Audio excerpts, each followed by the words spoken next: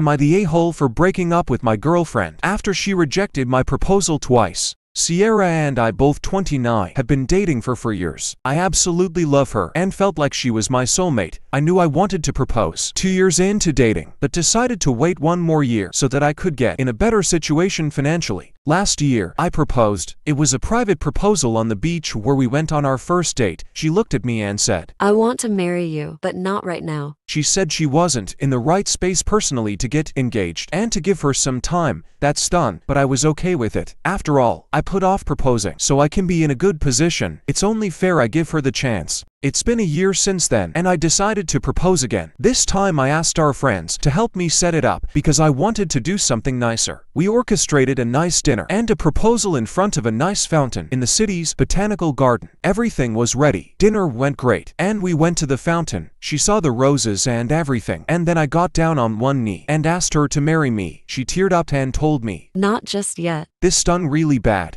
I knew I wanted her in my life forever, but this is the second time she turned me down. I asked her why, and she told me the same thing as last year. I asked her if someone was holding her back, maybe family or friend, and she just said, "I just want to make sure that this will work." This hurt me more than the 2 rejections. I told her if after 4 years she isn't sure, then what the hell will make her sure? She asked me to give her time, and I told her no. I told her that I'm not gonna keep wasting my time and love if she's gonna keep saying no. I told her that I can't do this anymore. She began begging me not to leave and said, "Fine, I'll marry you.